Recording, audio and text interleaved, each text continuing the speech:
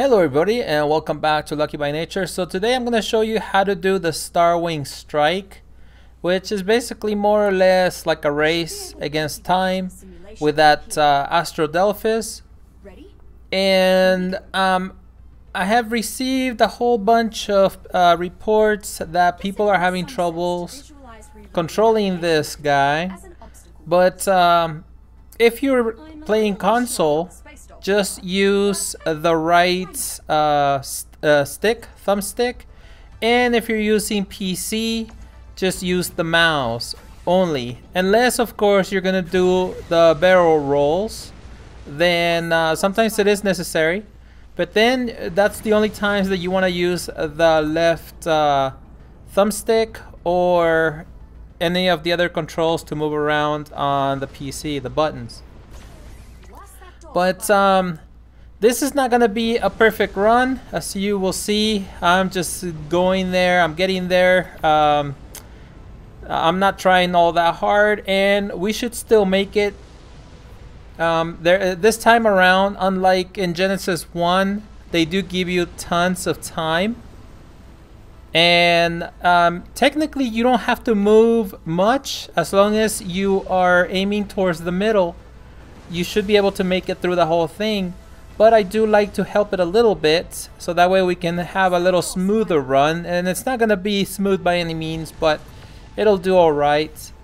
What I find is that these yellow rings, I mean, they help you, but they also can set you out of control, or I guess send you out of control. But and then you also don't even have to worry too much about your dolphin getting so hurt that it's gonna die, because it won't. You got plenty of health. This little dude is pretty tough, and as you can see, we are just moving along pretty nicely. When I first tried to do this, I was going through these walls and going so out of control. And for some reason, my view would look like as if I pressed the K button, and it was really hard to deal with. But now I pretty much got the hang of it. I do hit just about everything, but I'm not really worried about it. Like I said before, I'm just trying to get from point A to point B, get done, and we're almost there. We're getting closer here, and as you can see, I hit just about everything. Sometimes I do get that out of bounds for some reason right there, and it does send me back, but I still, and oh, like I just said, you see how we got sent back? But it doesn't even matter, you'll still make it, so don't freak out too much about that. And I still don't understand what these blue things are for, those rings, the blue rings.